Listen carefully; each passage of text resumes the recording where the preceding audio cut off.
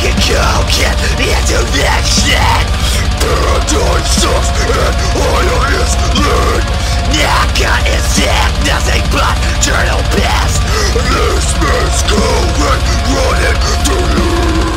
Today we're going to be looking at the Mezco Destroy All Monsters set that people love to bitch about for some reason. Right off the bat, we're going to start with Godzilla. He looks really good. I really love the 1968 version of Godzilla. As you can see, he's charcoal gray.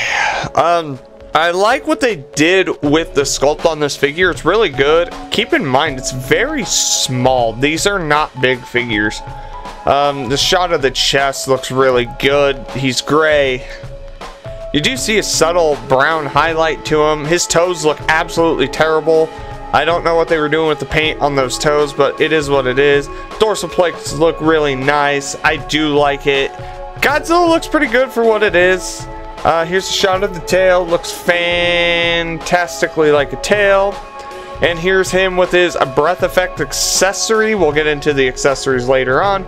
Here's Minya. Holy fuck, how does he look scarier? Oh my god. He looks scarier than the Bad Night Movie Monster Series. Looks like he has an alien second jaw coming out of his mouth. Looks awful. Oh god. He's actually a pretty cool figure. I like how I didn't realize that the arm was popping out. That's pretty cool. Minya with his breath effect. Mothra looks pretty good. She looks like a turd. She's nice and sculpted with some good detailing, good paint. She looks really good. She also looks like a giant turd. Here's her with her web effect. The turd with web. Here's Anguirus looking good. Anguirus doesn't look terrible. I know he's a point of contention among the fan base, but they're all stupid and don't know what they're talking about. He looks good. I like how Anguirus looks. The teeth are painted fine for the size. People forget about the size. The back plates look really good. Anguirus looks really good. I'm happy with how he looks. And then you get on to Baragon, looking really good as well. Baragon's got nice detailing and paint on him. I actually really enjoy how Baragon looks. They like put 110% into him. He does have a weird like splotch on his face, which is odd, but it is what it is. Here's a shot of his ass.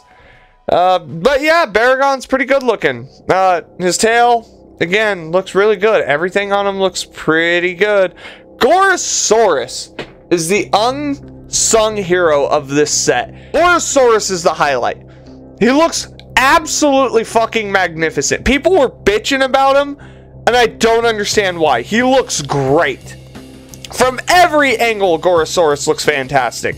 Even the paint on the toes. Oh, the Gorosaurus toes. Fantastic. The blue on the back. Come on. He works. Stop bitching, people. He's awesome. He has some paint splotch on his back, but you know what? You can get over it. Oh my god, Rodan's looking a little sus there. Looking fantastic, Rodan. God, they nailed it with this figure. You shot at the toes. He looks really good for what he is. The giant pterodactyl's hard to mess up. Here's him on his stand, shot from his back. He looks like Rodan. He's got peg holes on the bottom of his feet. They all have peg holes, which is nice. They all come with stands as well. Oh, the king, the Ghidorah, or Ghidra, whatever. Start with the middle head. He looks fantastic. All three heads are almost identical in every conceivable way. Looking great, looking sharp. Absolutely fantastic. I love Ghidra. Here's him with his electricity beams, his gravity beams, whatever you call them. He looks great. Ghidra is a knock out of the park, home run. They fucking nailed this fucking guy. He looks great. Listen, he's fucking Italian, you know what I mean?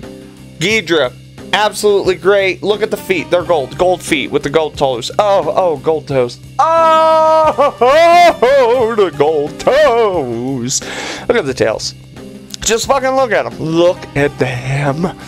Oh, yeah, baby. Their tails look absolutely fantastic. Here's all the figures with all their accessories just laying about. They come with a shit ton. So here's where I have to recommend or not recommend these figures. Listen, there's 2 sets.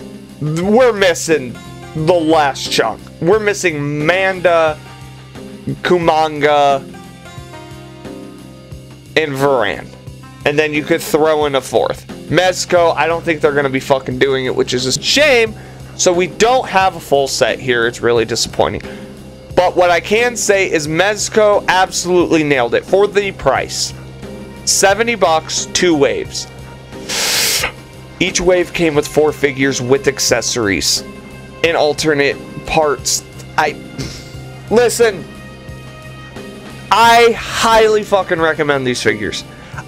Are they 5 out of 5? Not necessarily. I would definitely give them a 4 out of 5. For the size, it's great. The articulation, they're the 5 points line for a reason. They're very limited on the articulation.